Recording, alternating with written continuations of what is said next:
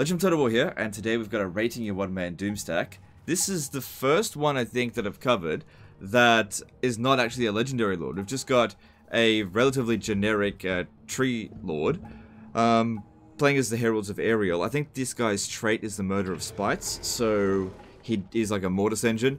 And he's got some of the Forge of Death items, but I'm not actually sure which ones because I can't hover over them at the moment. We've got the Armor of Destiny, Talisman of Preservation, Forbidden Rod. So looking at his resistances, which is super important when dealing with this kind of stuff. He's got, let's see, ward save first. 52% ward save, 40% physical resistance, 20% missile resistance, 45% magic. So magic resistance is only going to be useful against Belagar Ironhammer, which is pretty much at the cap anyway because he's got 50... No, he is essentially at the cap because... Yeah, because of the ward save. Alright, cool. Well, let's just jump into the battle and see how it goes. But yeah, this is one where we don't actually need the Sword of Cain. And I think this one's unbreakable as well. So he may have defeated Gotrek. I'm not entirely sure. But yeah, this is a decent amount of enemies to go up against. Like, nearly 2 full stacks worth of dwarfs. We have Vanguard deployed right at the start. Yeah, I think that'll be pretty funny. We'll just go stand right here. I mean, you could go put over here. They do fight better in the trees, but they're going to be blobbed up like crazy at the start. And he's actually faster than the dwarf, so if we need to run back, we can.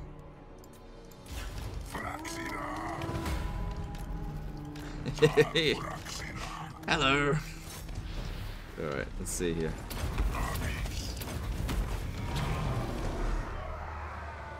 Wait for them to crowd around us a little bit more before we pop down the dwellers below.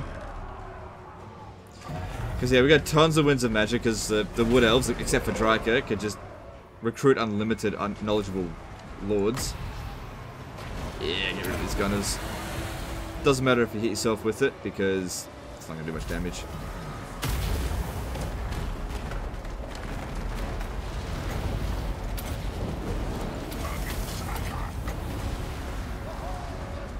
Oh, yeah, they're pretty good at dodging that spell. You really got to tie them down. And yeah, he's got absolutely shitloads of health, 16,000. That's tons. Where did Bella go? Oh, he's over there.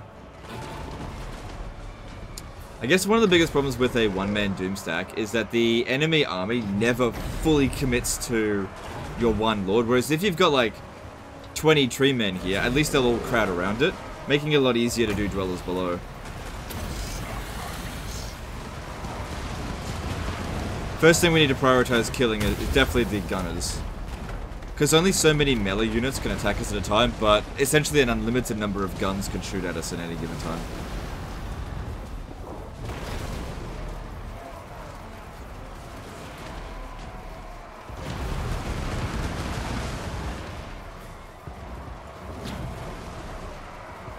I'm not too concerned about the rangers. Really want to get rid of the gunners though.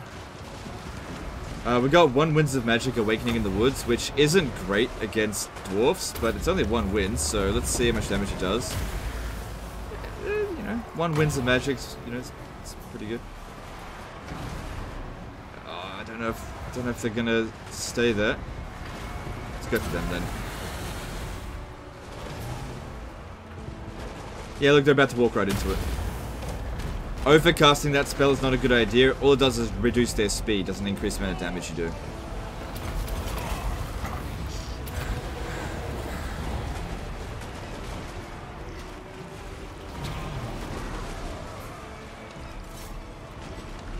Alright, getting bogged down by these giant slayers is not worth it. I really want to close in on the missile units to stop them from shooting as much as possible.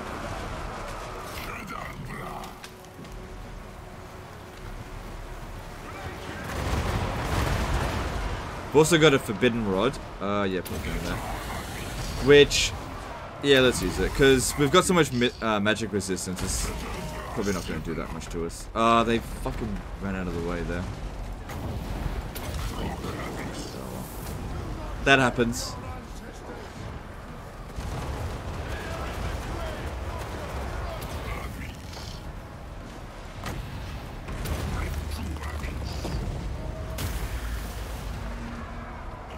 Could also help to get into the trees to get more winds of magic.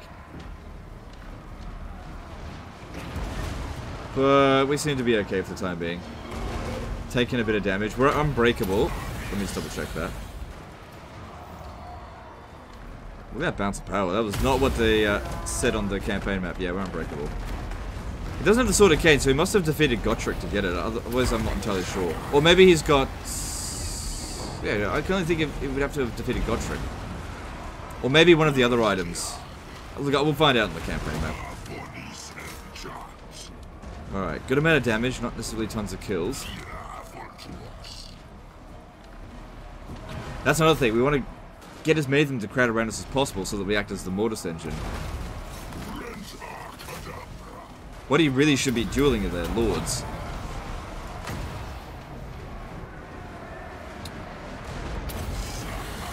Cancel that, cancel that. They're gonna move out of the way.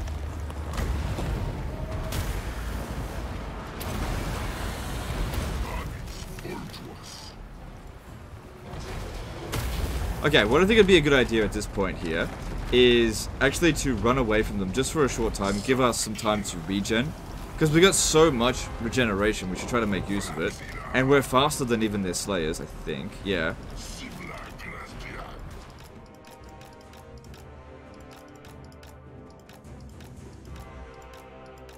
Their slayers are hurting us a fair bit. Which is weird, we are faster than them. Okay, good. Got away from them. Because we could use our magic to regenerate, but... I mean, you get free healing from here, so might as well use it.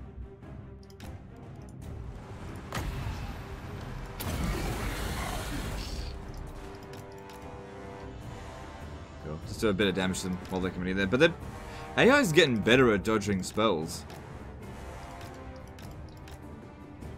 Okay, we're hidden... Oh, it's only going to stay hidden for a short time.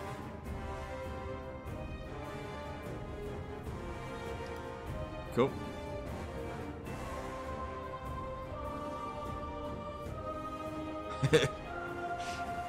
Fine by me. I think, yeah, okay, whatever.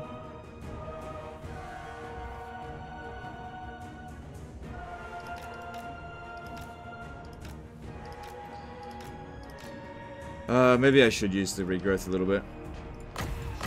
It's actually more efficient to overcast. It's only 3 extra wins. And you get a good amount extra healing. And even if we miscast, this doesn't cause much damage. Okay, now I think we should probably go in there and get rid of the organ guns.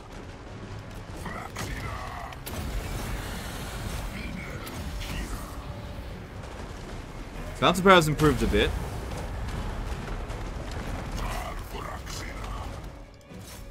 Yeah, it's just all their guns shooting at us. This is definitely like a good enemy to go up against, because dwarves are pretty good at taking down trees. But I reckon the most difficult enemy you could go up against would be probably a Rite of Primeval Glory army.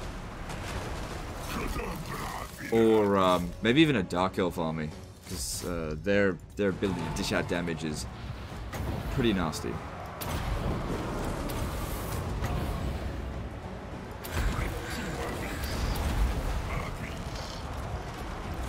Okay, well, he won't be able to heal to full in this battle.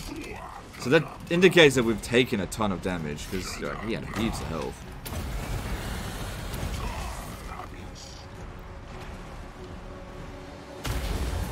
But this is a very high damage army. Yeah, that wasn't a great cast there.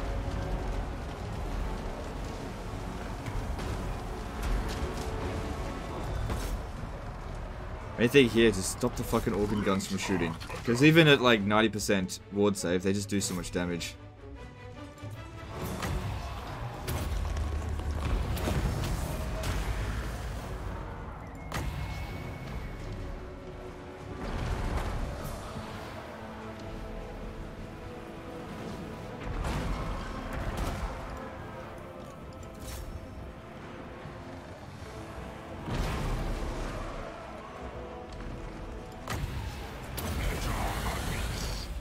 Good, just sit there and take it. Good.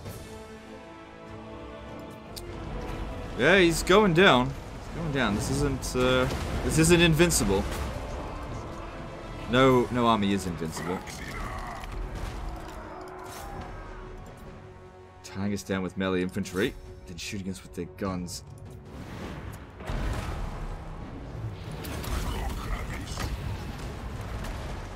But if we have a look here, we've taken out most of their units. It's just finishing off their guns, I suppose, is the problem.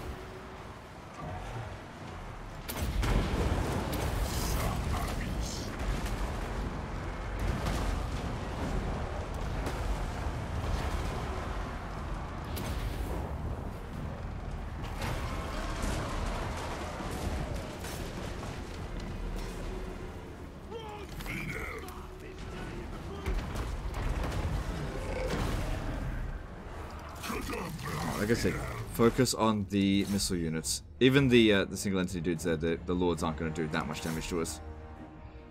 Well, there's the army losses. Despite army bounce power not even being close to being in our favor. In fact, even with the army losses, it's still not in our favor because the Slayers are still rated higher than us.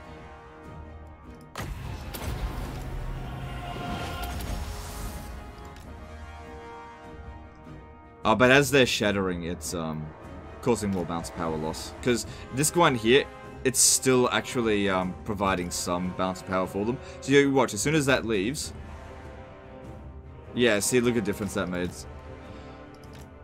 Alright, let's finish this off.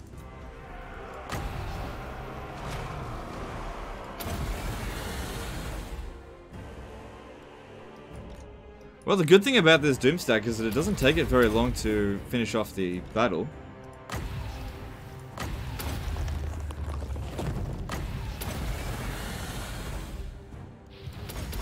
See if we can get another regrowth in. Just try to get as much of our healing done as possible before the battle ends. There's only one dude left anyway. Because as soon as he dies, the battle's over.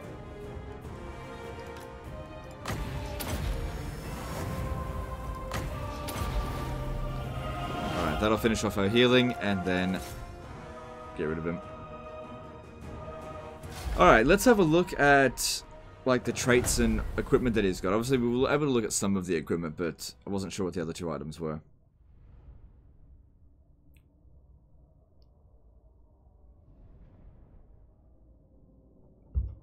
But yeah, very powerful lord for sure.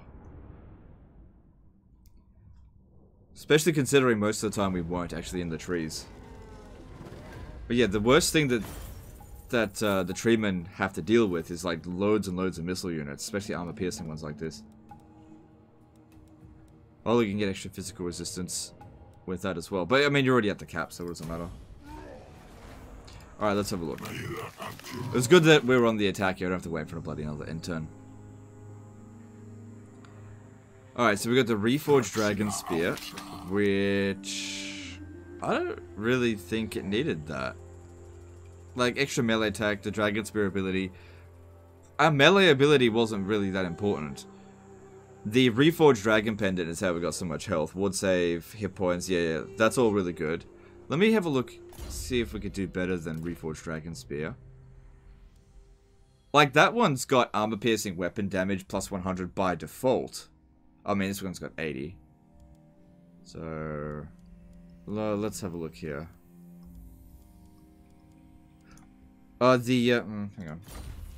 If we have a look at the Forge of Death, I'm just having a look at all the various weapons to see if there was actually a better one to use. Well, obviously that would have been useless. No.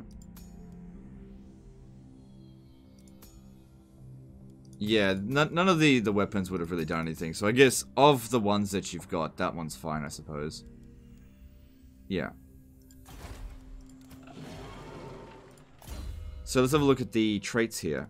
Did you go around and get everything? That's not really needed with the Wood Elves, because you already get heaps of Winds of Magic anyway. Yep, there's that one. You got the Gore Drench there. Okay, yeah, so that's why we got so much health. Slay King Slayer, good. Yep, defeated Gotrek. Yep, that's good. Yep. Alright, one thing I'm not noticing here that would have actually been very helpful is Gorok's trait. Not Gorok, sorry, Krokgar's trait for the extra 10 melee defense. Because 60 melee defense, like, that's okay, but an extra 10 would have just reduced their chance to hit in melee, especially with those axe-wielding slayers would have taken a lot less damage.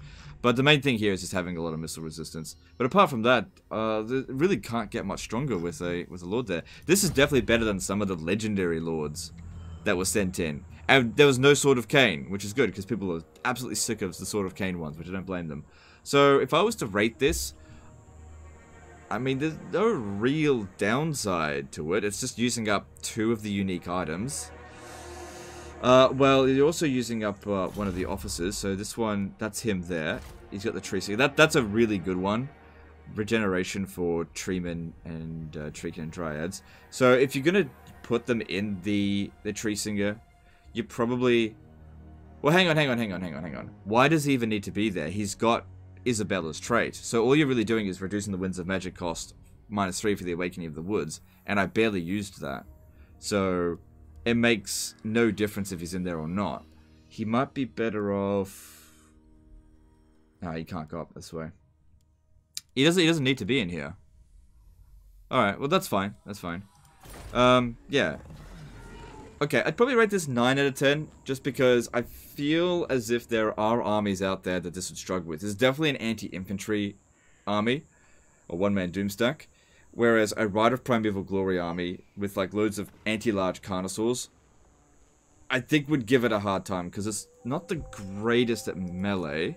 Like, it's good in melee, don't get me wrong. I mean, it's got a lot of anti-large as well. Maybe it would be able to handle it. I don't know, I feel like... I don't know, maybe 9.5 out of 10. Because it is really, really good for a one-man Doomstack, and it's not breaking your bank. You know, don't exactly have a load of income coming through. Campaign seems wood elfy, loads of settlements all over the place. That's how it's been designed now. So yeah, I think 9.5 out of 10. I think maybe I'd give it 10 out of 10 if you had gotten Krokgar's trait, just for the extra 10 melee defense. And there's also Nutguy's trait, but I don't expect Nutguy to even be alive. He's very hard to hunt down. But anyway, that's the end of this one here, guys. Let me know what you think about this. I think the guy put in a lot of effort to make this one work so well, and it was really good. We're already very much aware that Treeman Doomstacks are super powerful against pretty much anything. But yeah, I think that was pretty good. Anyway, that's the end of this one. Appreciate you guys, and I'll see you next time, fuckers. Bye.